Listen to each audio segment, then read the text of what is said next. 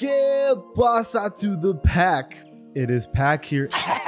And in today's video, I am talking about the brand new roster update, the third one for NBA 2K24. This is the last one of the year. What I do is I go to every single NBA team and talk about the biggest changes of every single squad. I'm doing that in today's video. If you like roster rating update changes, I do it bi-weekly. So please join the podcast, subscribe, and let's get it, man. Starting off with the Philadelphia 76ers, as I always do, Joel Embiid +1. This is a big deal because that makes him tied as the best player in the NBA. He is having an historical season, dropping 35 a game on great efficiency. Here's the big thing about this though. There's very few players that have ever been in this kind of rating discussion. Joel Embiid is entering elite company. DeAnthony Melton goes -1, but Marcus Morris goes +2. The fact that he was at a 74 overall is insane because nobody believes he was that bad. Finally, a good rating for him. For the Milwaukee Bucks, Giannis +1 to a 97 overall. He is one off of Embiid and Jokic, but I think Giannis should always have been at a 97 overall. He's been that good for years. Damian Lillard -1. I cannot believe this. I'm pretty sure he's averaging around 40 points in the last 3 games. To drop him that much is insane. Insane decision. Brook Lopez -1 and Bobby Portis +1. For the most part, downgrades for this team, but I don't agree with 2K on this Milwaukee Bucks changes. For the Chicago Bulls, DeMar DeRozan +1, making him the best player on the Bulls again, but way more importantly is Kobe White +4 to an 81 overall. First time in his career has gone to the 80 overall club. Kobe White's fascinating because he was averaging 15 points per game in 2021 and then just fell off the next 2 years. And I was like, what happened to this guy? But the last 2 weeks, he's been dropping 22 points per game. The Bulls have low-key been winning. It's a complete turnaround. It was complete darkness for this franchise. And now Kobe White is changing the narrative. Patrick Williams also goes +2, and those are the major changes for the team. For the Cleveland Cavaliers, Max Strus -1 and Tristan Thompson +1. Tristan Thompson's so funny because it's like, how is this dude still getting upgrades in the NBA this late in his career, right? I thought he was done and he's still succeeding. Dean Wade also goes +2, and that's it for the Cavs. For the Boston Celtics, Jason Tatum -1. I've always felt he's been about a 94 overall. I don't disagree with that. Brown +1, almost putting him into the 90 overall club where I think he belongs. And Derek White +1, who's, to this day, I wish he was on the Spurs, bro. He's so good. They need to make him bald though. They need to update him like real quick. For the Los Angeles Clippers, who have been winning recently, kind of shutting up the critics, Kawhi +1, I'd argue probably even higher than that. Zubac +1, and PJ Tucker -1. That's it for this team. Now, I do feel that Paul George is still a 90 overall player. I still feel like James Harden has proven a lot of doubters wrong so far and should have got at least like a +1, but the Clippers are on the up and up, and they've been winning. The Memphis Grizzlies are hoping everything is going to go back to normal. John Morant's back, which is obviously a W for the franchise, already hitting a game winner on his game back.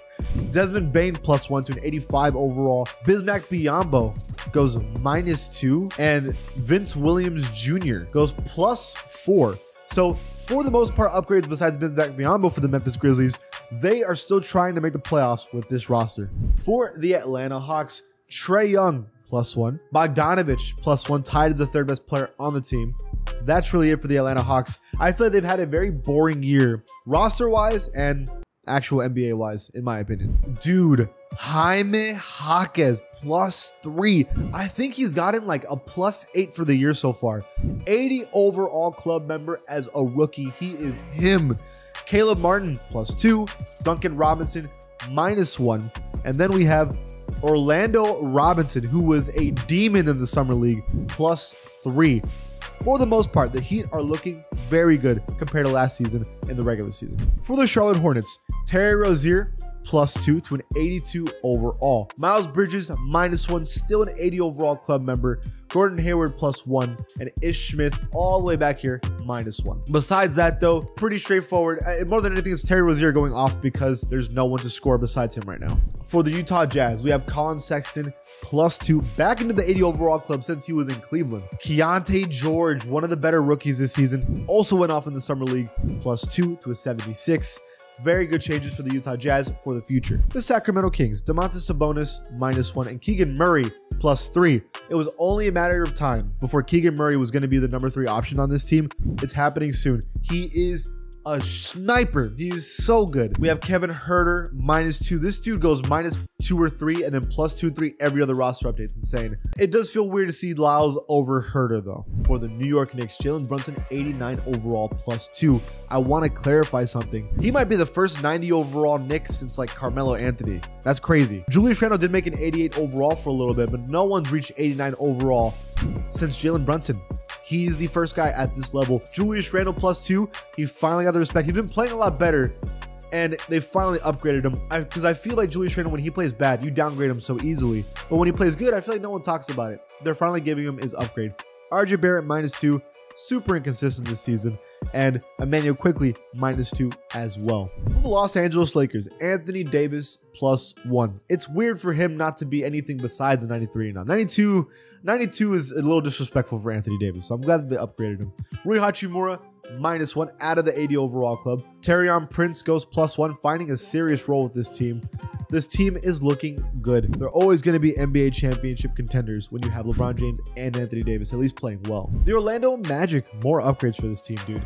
Franz Wagner +1, getting him closer to Paolo Banchero. Cole Anthony +2. I felt that he's been the consistent third best player on this team, and I think 2K finally agrees with that. Jalen Suggs +1, having an amazing year. Gary Harris -2, coming back down to earth.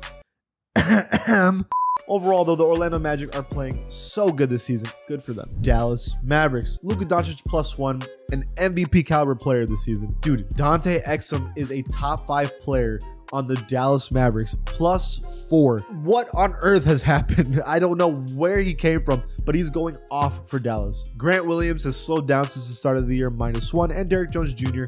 +2. For Brooklyn, very short roster update. Cam Thomas -1, and he's still a bucket anyways. And Dennis Smith Jr. +4. That's it.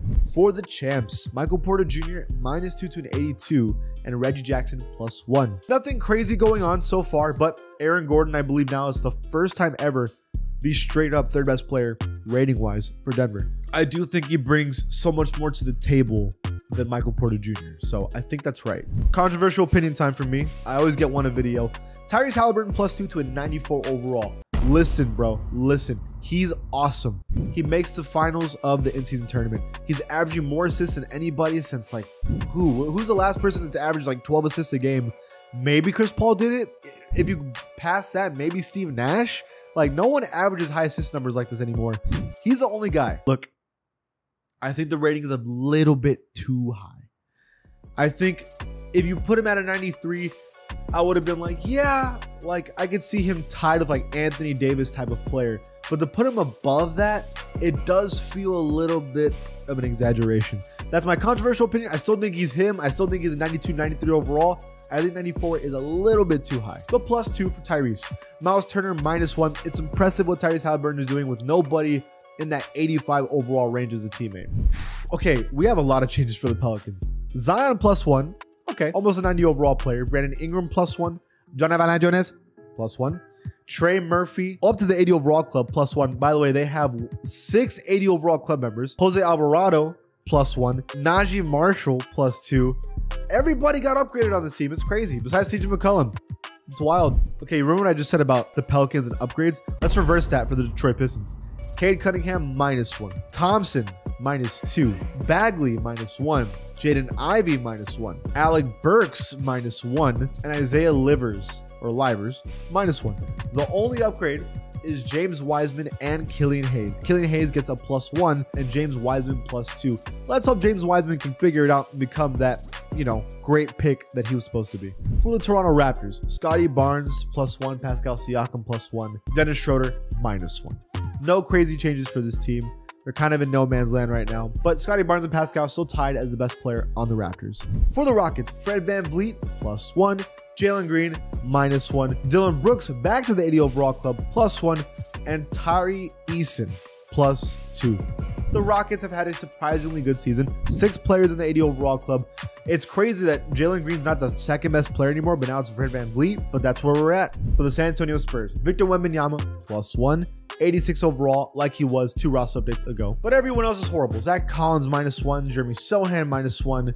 It's just top to bottom, this team is struggling. It's just Victor Wembanyama cooking, and that's it. He's dropping, now that he's center, he's dropping like 25 and 15 a game with like 6 blocks, and they can't win games. Is like depressing. The Suns, Eric Gordon -1, Grayson Allen +1. That's it. The Suns are still trying to figure out who they are. Bradley Beal got hurt again, so we still don't know how good they look until everybody's healthy. The Thunder, SGA +1, 95 overall. That is a huge rating, but it's hard to deny that he's earned it, because he's earned it. Poku goes -2. He's been all over the place. Besides that though, this team has been doing pretty good, but no one's at the level of SGA at all. The #1 team in the West, the Minnesota Timberwolves, Anthony Edwards -1, Karl-Anthony Towns +1, Rudy Gobert +1, and Mike Conley +1. Back to the 80 overall club. The team is a great defensive team, and you have great scorers in Cat and also Anthony Edwards.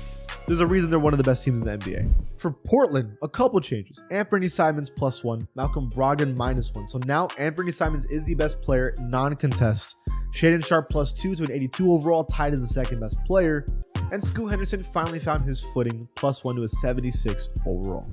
For the Warriors, not major changes. Kevon Looney -1, Andrew Wiggins +1, and then Jonathan Kuminga also got a +2. And Brandon gets +2, been upgrading a lot lately. He's actually getting a starting spot now and playing well. Finally, the Wizards. Tyus Jones +1, 80 overall club member, passing Jordan Poole. It's sad how bad Jordan Poole has been.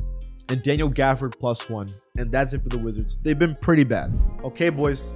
That's it. A couple changes here and there. Let me know if you agree or disagree with 2K. Leave it in the comments below. And if you like this channel, hey, give it a sub. I'll see you guys next time.